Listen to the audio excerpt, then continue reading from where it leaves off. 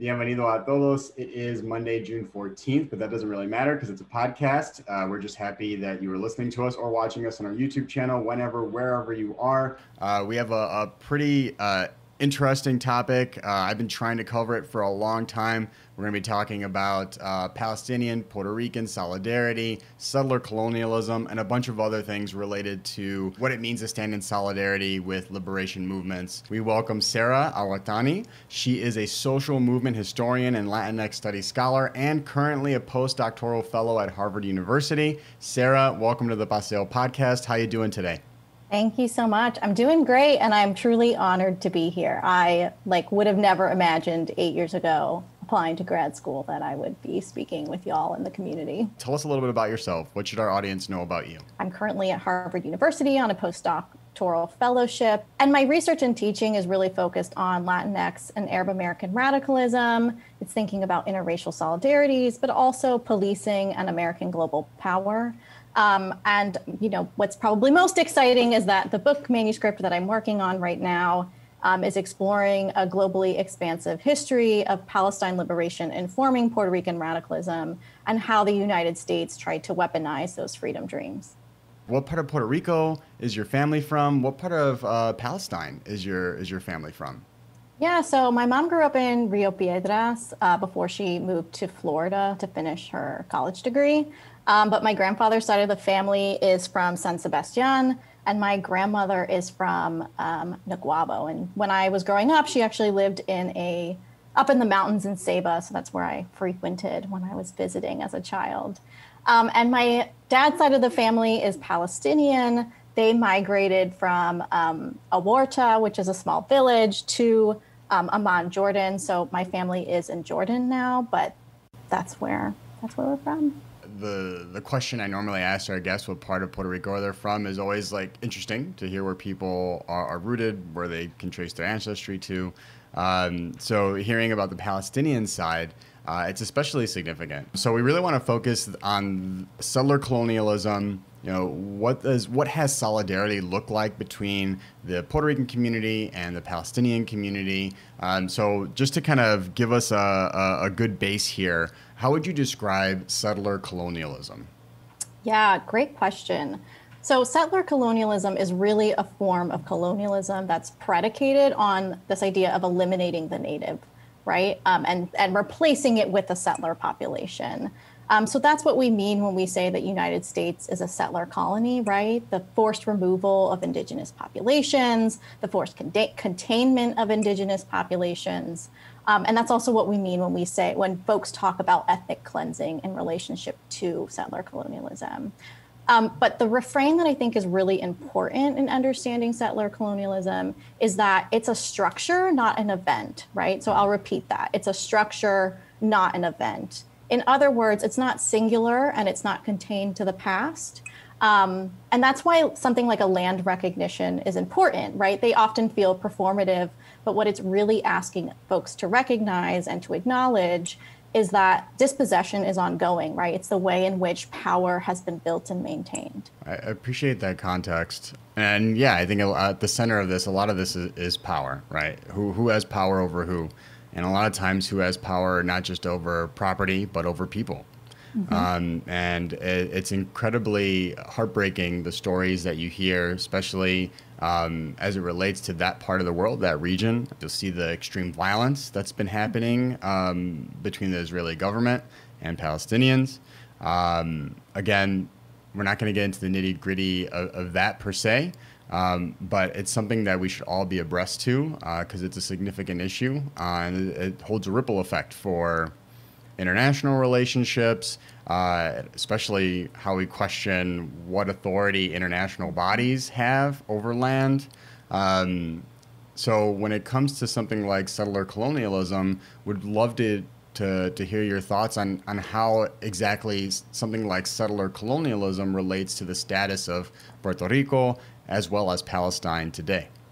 Yeah, I mean, I'll start with Palestine because I think that is a classic example, right? So when you think of Palestine, you often hear people talk about the Nakba, and you hear now, especially in the past few weeks, the phrase that there's an ongoing Nakba. So here, the Nakba references both a specific moment in time, so 1948, when hundreds of thousands of Palestinians were displaced from their homes and they were made refugees as a result of the founding of Israel, right? But we should also think of it as a continuous process, right? Again, that idea of settler colonialism as a structure, not just an event.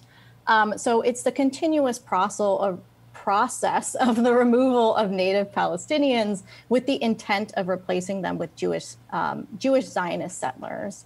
And so that's why there's so much pushback in the last few weeks, specifically of the Israeli government and honestly, even like US media's framing of the forced removals of Palestinians in the Sheikh Jarrah neighborhood as a real estate dispute, right? Mm. It's not a real estate dispute. It's not folks who can't, pay their rent. It's about settler colonial power and about removing populations.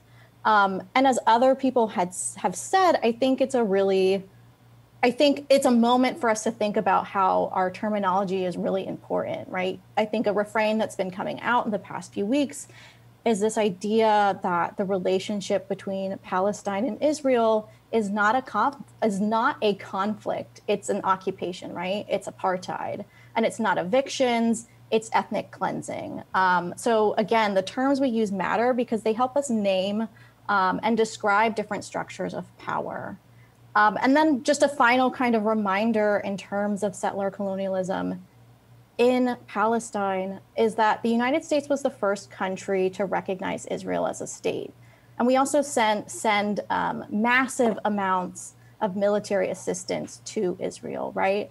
So the two countries are also collaborating on joint military exercises, on policing, on counterterrorism, and on weapons development. So that's what we mean when folks are critiquing that these are two settler colonies that are really intertwined with one another. I think what's important for understanding kind of Israel's founding is to take a few steps back from the framing in which many of us have kind of come to understand Israel as our democratic partner in the Middle East, as the Israeli-Palestinian conflict as this centuries-long religious conflict, and to remember that it's a settler colonial project, right? The Zionist movement emerges out of Europe and is about finding a homeland for the European Jewish people in Europe. I don't know the right way to say that. It's about finding a homeland, like is a legitimate concern, but is embedded in kind of white supremacist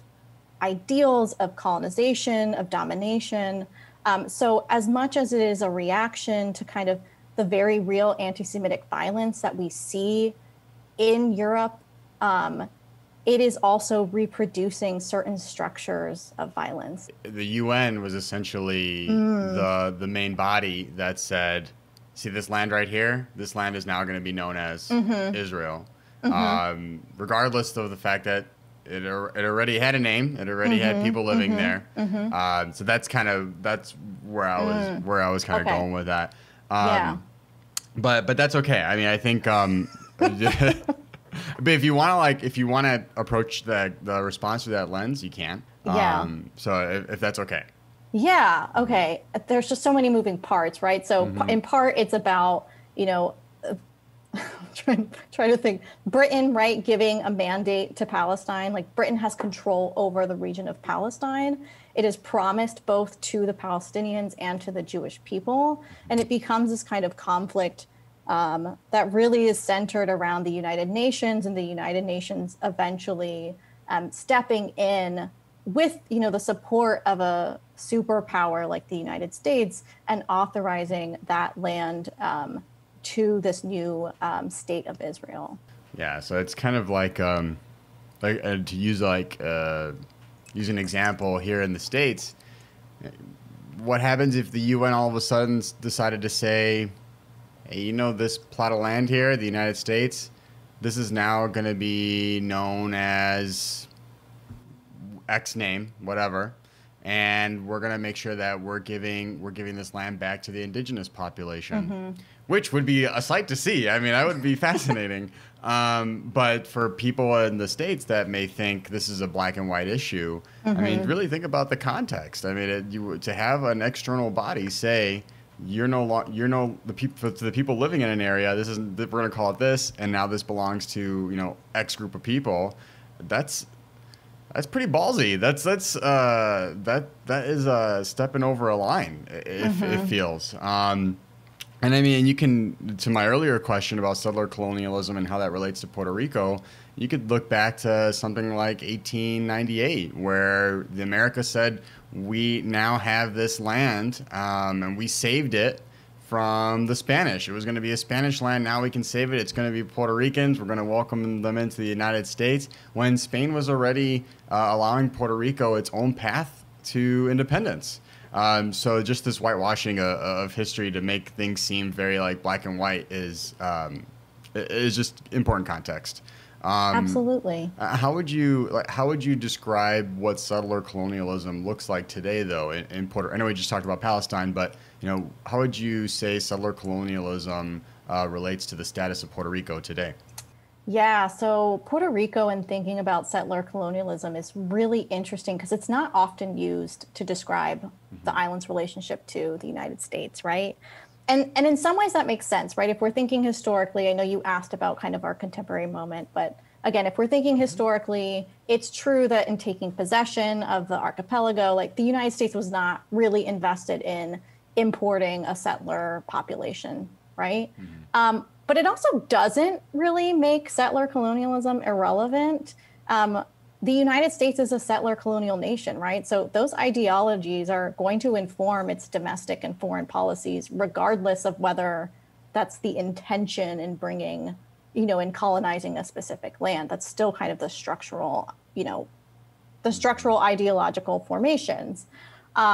So to me, it always seemed irresponsible to act as if those logics haven't informed the United States' dominion over Puerto Rico. At the same time, we do see activists now, both in Puerto Rico and in the diaspora, who are way more readily naming settler colonialism in Puerto Rico as something to be aware of, to organize around, et cetera.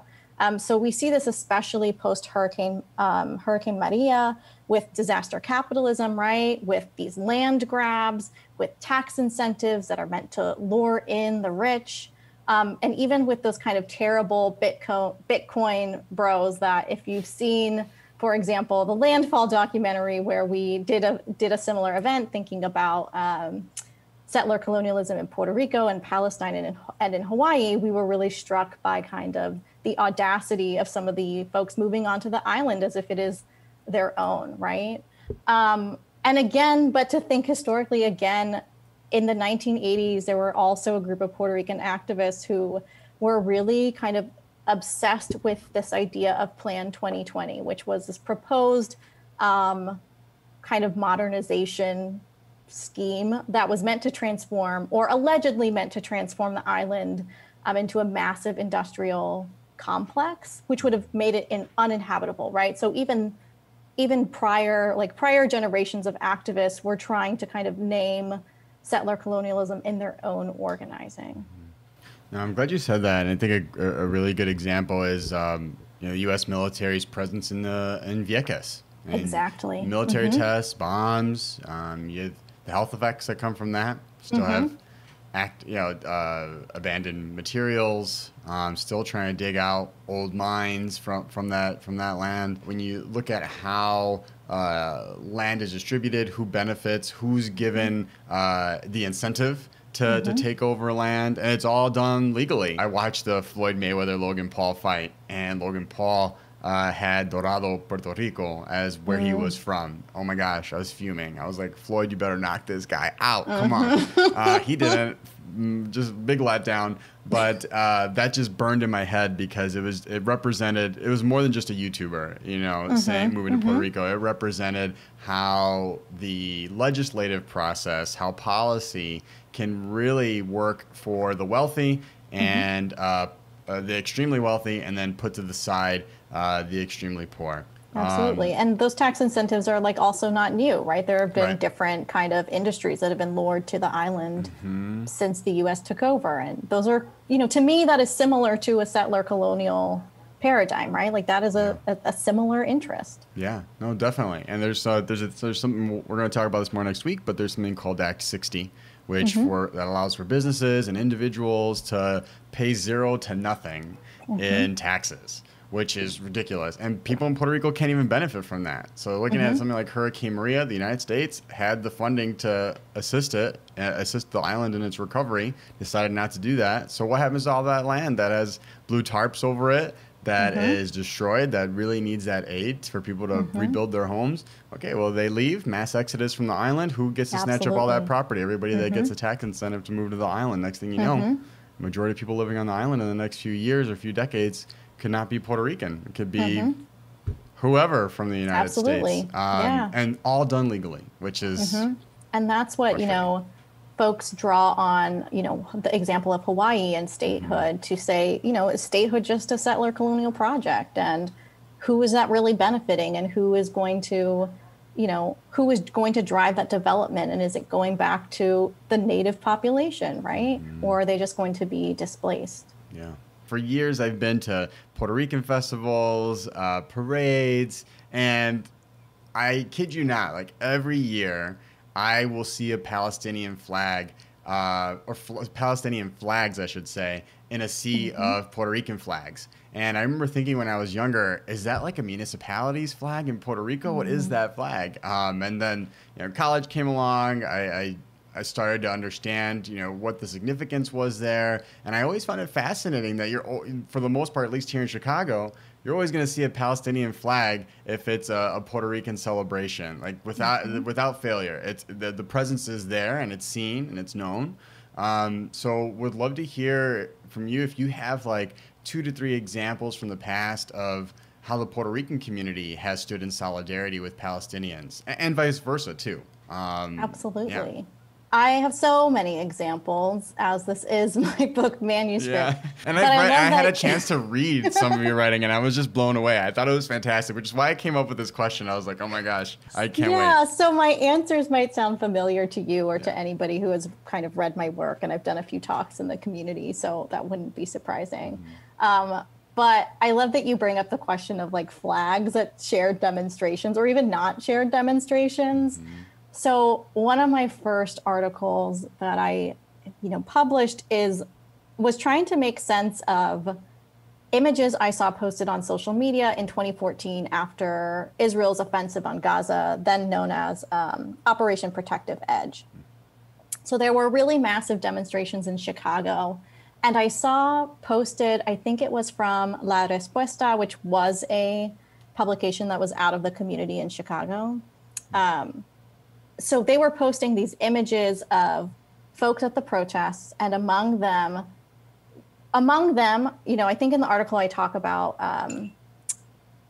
that there are Puerto Rican flags at this protest that say freedom for Oscar Lopez Rivera, right? But there's also an image that is really striking to me of Eddie Cortez, former political prisoner, who is wearing a shirt with Oscar Lopez's face on it. And I was like, why is this significant? Like, this is a choice that somebody has made. And like, what is the history behind it, right?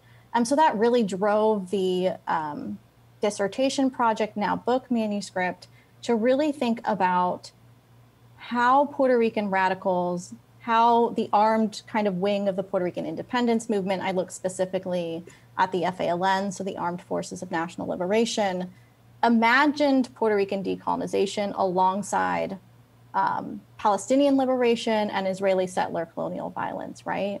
And so what that moment allowed for me to do was ask longer historical questions, where you really see a small faction of Puerto Ricans trying to imagine themselves as part of a global struggle against imperialism, where Palestinians are their comrades in struggle, right? They're trying to think about what is the utility of armed struggle. They're trying to think about what is, how do we define ourselves as freedom fighters and not terrorists?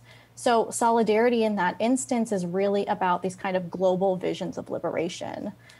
But there's also a really cool story to, Puerto Rican Palestinian solidarities in Chicago.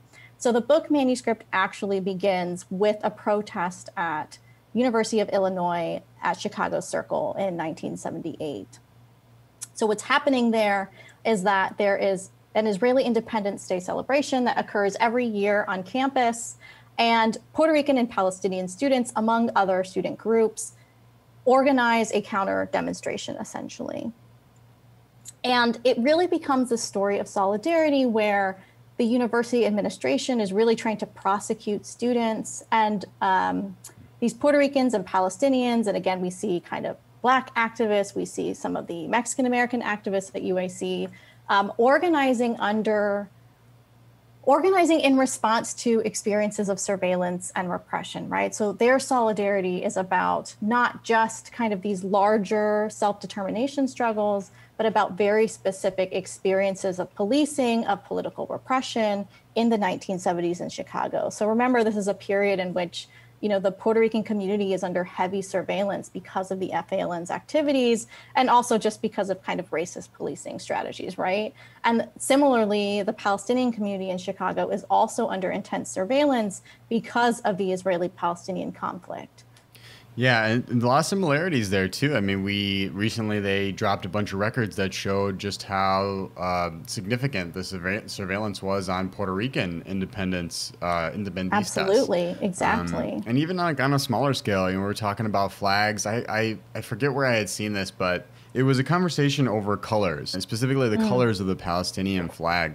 And immediately I started thinking, oh my gosh, this reminds me of the gag law for Puerto Ricans. But it was like 1980 to 1993, I think it was, or maybe 92. It was like a 12 or 13 year span where the Israeli government actually prohibited Palestinian artists from using the colors of the Palestinian flag in their work. Again, smaller scale, but it speaks to this overall, like, not only eradicate the land someone's on, but also attack the culture, attack the imagery, attack anything that could be perceived as a threat to our own power. And the reason I mentioned the gag law is because it was illegal to use our flag. So those are just, again, small thing, but I just started the similarities just started to click for me right now. You know, this conversation I feel on Twitter is great. You know, I think you get people on different ends of the spectrum as it relates to Palestine status, Puerto Rico status, and sometimes it can be a little bit of a tire fire on Twitter, but a lot of times, I mean, for me at least, I've been lucky, it's proven to be a very informative discussion. Now, when I watch mainstream news, it's a different story. I can see a clear bias in the way things are reported, and that's just in my opinion. You know, or what do you feel is left out of the mainstream media conversation about both Puerto Rican and Palestinian independence? Yeah, so that's a really great question, and I'm going to kind of answer it as the historian scholar, right? To say that I think that the public perception around both the Palestine problems, I'm like using them in quotes deliberately, and Puerto Rico's status question are that they're framed as these unique, unsolvable problems, right? They're seen as exceptional. And really what my research is trying to do is take seriously moments in which prior generations of activists tried to write against that history, right? Like to claim that Puerto Rico is a colonized nation and that Puerto Ricans have the right to take up armed struggle is to claim that Puerto Ricans were part of this kind of third world decolonization movement that was taking the globe by storm in the 1960s and 1970s, right? And so that is purposely writing against this narrative that the United States uses to frame Puerto Rico as, you know, not quite foreign, not quite domestic. How do we exactly solve this problem? We're just going to keep it as our Commonwealth because we don't know what to do with it, allegedly. So again, really trying to think through opportunities, as you pointed out, that people are doing on Twitter as well, to think about these global networks of power that animate, you know, the ways in which solidarity activists or Puerto Rican activists or what have you have made connections between different sites that seem disparate, they seem unrelated, but could be understood as part of a singular system of power or as part of similar systems of power, right? I want to pause here and say that there are historians and there are scholars who are going to say that comparing Puerto Rico and Palestine, or understanding Puerto Rico through a settler colonial lens, whether through the kind of comparison that you've given us or others, is disingenuous at best and irresponsible history and politics at worst. And so to them, I just want to say that I think taking seriously the comparisons that activists make is really, really good history, right? It's good activism. Like, places don't need to be exactly comparable for a comparison to do important political work. So for me, the question is always, what do comparisons or what do solidarities ask us to think about how people are understanding, again, structures of power, relationships to power, and why would we ever foreclose those conversations, right? To me, that's part of our freedom dreaming. So you mentioned armed struggle, armed conflict. I mean, what would you say to somebody that looks at the Puerto Rican struggle for independence, the Palestinian struggle for independence, and says, I can see where they're coming from, but I just can't help but criticize them for embracing armed struggle. Like, I can't reconcile that. What would your response be to someone that criticizes those independent movements that way? Yeah, so I have a lot of thoughts about this question because it's one that comes up often for me. Folks are very uncomfortable about a scholar writing about the armed faction of the Puerto Rican independence movement and then its solidarities with Palestine, right? Like, it's hard to move beyond narratives of terrorism. So it's also funny because this conversation has come up in awkward situations, like on dates where I'm talking about, where like I'm talking about how honored I was to, say, for example, meet Oscar Lopez or to interview Eddie Cortez, right? And to have people respond like, those are bad people. And I'm like, when this question comes up, it's easiest for me to address it again as a historian, right? So what if we take seriously political actors and their claims? And how do we understand like the historical moment that they're living in? So I'm really animated by this question of like, why were, Puerto Rican activists, Palestinian activists so compelled that they were willing to kind of risk their lives by taking up armed struggle, right? And that doesn't mean that you have to personally agree with their tactics, but it is kind of about honoring the humanity. Like, these aren't irrational decisions, that there is some sort of rationale there, whether we kind of agree with it fundamentally or not, but it tells us something about kind of political worlds. And it's also something that I've been thinking about lately in my own writing. The final chapter of my book manuscript is thinking about the final decade in the campaign to free the Puerto Rican political prisoners. So I'm thinking of the 1990s, the organizing around the incarcerated FALN prisoners.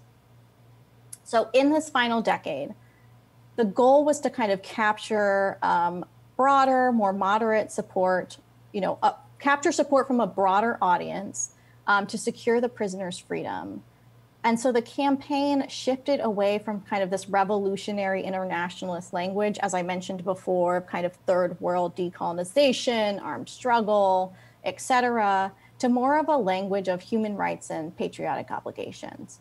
So in other words, the kind of slogan for the movement became, instead of being freedom fighters, not terrorists, which is what it was in the 1980s, again, very much invested in kind of this national liberation jargon, as some of the sources will dismiss it. In the 1990s, that language becomes patriots, not terrorists, right? So why I draw on that is that change in language had really important implications for the way the Puerto Rican movement was able to express its solidarity with Palestine. So what I mean by that is, the goal of the slogan was to counter accusations of terrorism, right? That's how the United States government was framing them. That's how policing, that's how the media was framing the prisoners, right? And the goal is to assert that they are legitimate political actors and that they deserve their freedom.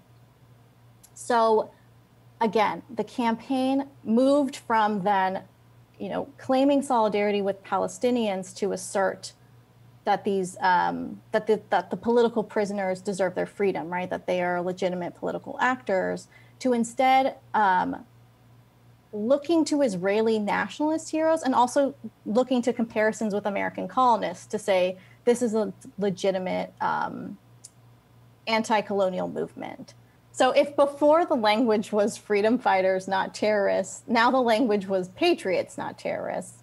So the point is that rather than articulating solidarity with Palestine to counter accusations of terrorism, the campaign instead validated the necessity, the validity of armed struggle through comparisons with Israeli nationalist heroes, or even just thinking about American colonists.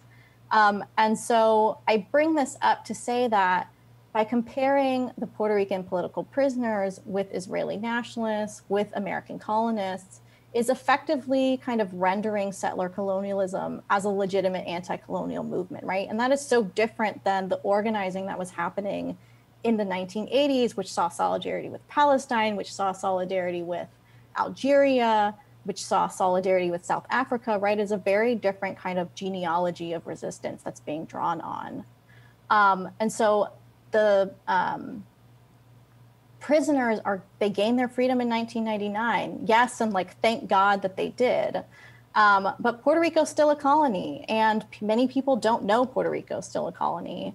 And so we're still having conversations like we're having right now, right? That you just asked, what do we do when people ask us that the prisoners were terrorists or that that they don't agree with armed struggle? And our communities are still really heavily policed and surveilled. So I guess the point I'm trying to make is that, it matters the language we draw on to get free, right? We were, the campaign to free the political prisoners was literally a campaign for freedom. But there were moments in which, that campaign had to rely on appealing to a more moderate or more liberal audience. And in doing so, was really kind of abandoning in certain moments, not to say that the prisoners themselves or the solidarity activists themselves kind of refused a revolutionary anti-colonialism or a really progressive politics. It's a warning to be careful in, trying to justify the use of armed struggle by drawing comparisons to colonizing powers themselves, right? That's not the comparison we want to make. It's easy because we can see the colonizing power as legitimate because they're the ones in control, but it's also abandoning kind of the politics that really animated movements, which is about this bottom-up solidarity among colonized peoples. To kind of wrap up our discussion, I'm curious for anyone listening that maybe wants to take the time to educate themselves on the Puerto Rican independence movement, Palestinian independence movement. Do you have any good recommendations on where someone could start? So I think maybe one of the first books that I read as an undergraduate student thinking about, again, the first time I'd ever really learned Puerto Rican history, I remember my professor, she was teaching on the history of Cuba and Puerto Rico. He must have assigned excerpts from the Puerto Rican movement, Voices from the Diaspora, which is an anthology. It's an edited collection. And there are, oral histories with different activists from the diaspora. There are essays by, for example, Jan Sussler, who's one of the attorneys for the former political prisoners. There are essays on, the history of the occupation of Vieques. It's a wonderful kind of introductory text to that. And then I would also say Joanna Fernandez has a new, wonderful, fantastic book on the Young Lords. It's excellent, right? And thinking in a similar moment as to the folks that I'm writing about this internationalist, calls for Puerto Rican independence that are drawing on this third world internationalist solidarity and really thinking about Puerto Rico as part of this global movement against anti-imperialism. So I think that those would be my two kind of touchstones for the Puerto Rican movement. I've not read Voices from the Diaspora. I am currently in the midst of reading the Young Lords book, though, from Joanna. My gosh, it's fantastic. And it's so good. I've met Cha-Cha before, so being able to read this and being when you meet somebody and then you get to read about them in a book. Oh, absolutely. that's like, that book hits it out of the stratosphere when it comes to covering the young lords. So it's I can't recommend it enough. I appreciate you saying Voices from the Diaspora. Definitely adding that to my list of books to grab. For everybody listening, thank you for sticking with us. We're here with Sara Awartani. She is a social movement historian and Latinx studies scholar and currently a postdoctoral fellow at Harvard University. We covered a pretty heavy topic on today's episode, so I always find these moments really interesting when you transition from a very dense, heavy topic to like, hey, where do you like to eat food? But that's what commercials exist for. Would love to just kind of get your preferences of a good spot to eat Puerto Rican food, and shoot, I mean, even a great spot to eat Palestinian food in your neck of the woods. I know you're in Cambridge right now, so you don't have to speak specifically. I don't know what the Puerto Rican or Palestinian population looks like there, but anywhere that you've been in the world, what's been your favorite spot to eat Puerto Rican food? What's been your favorite spot to eat Palestinian food? Yeah, so if I can't choose my grandparents or aunts or uncles as my options, I'm going to throw it back to summer 2018 when I was living in Chicago doing research and working on the archive project there, and say Nellie's. Like, there are a lot of good memories of Nellie's.